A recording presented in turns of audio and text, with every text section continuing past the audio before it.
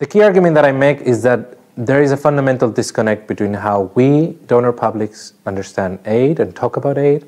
and the way development happens on the ground. And I think we have a tendency and a temptation to think about aid in very